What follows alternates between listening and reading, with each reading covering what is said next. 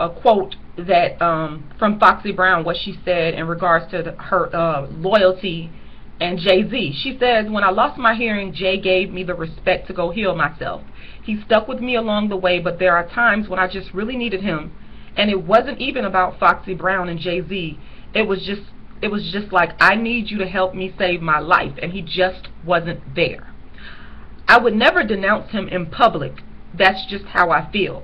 But I've been incarcerated for 8 months, and Jay's been everywhere, and he hasn't mentioned one thing about tell her I love her, tell her to be strong." That broke my heart, and more than anything, when they sent me to jail, I just knew he would be there. Everyone came, but he never showed up.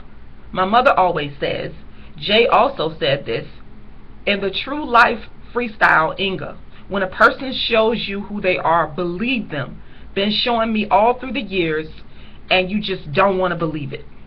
Okay, to me, that speaks volumes. You know, and I don't give a fuck what no one says. Before Beyonce, Jay-Z, and Foxy Brown were the original Bonnie and Clyde. But as he got bigger and as he got more famous, he did the same thing that so many black males do. Ditched dark-skinned Foxy Brown, and he started, the women got they non-dark skin. You know, it just is what it is. You know, and it's just like, it's so fucking sad how, you know, these black men just, they don't care about dark-skinned women. They have so much self-hate built up in them that it's just like, when they get to that level, they push away, they block, you know, they do whatever they can to disassociate themselves with their blackness. And that in large part includes disassociating themselves from the dark-skinned black woman. The dark-skinned black woman always gets thrown under the fucking bus. And I hope to God one day that Foxy Brown comes out, and other dark-skinned women that are in the industry, that they come out and speak on this, and speak about it truthfully and honestly. I don't give a fuck how famous they are. You know, I feel like we don't have anything to lose.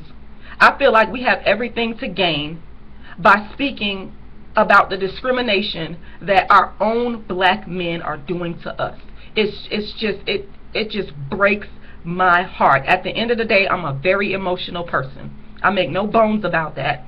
And just to see black men doing this and you know, publicly, and it's just like, really? You hate us that much?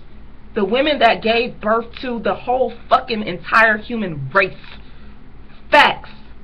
You hate us that much that you would do anything in your power to stop and block our economic progress, our progress through life. And this doesn't just happen on the entertainment level. It happens in corporate America. Okay, I wrote about this in my book, A Dark-Skinned Woman's Revenge. It happens all across the board. Guys, share this video, rate, comment, and subscribe. Thank you for watching, and just pray for us. You know, just, you know, that's it. I'm done. The donation link is below. Thank you guys for watching.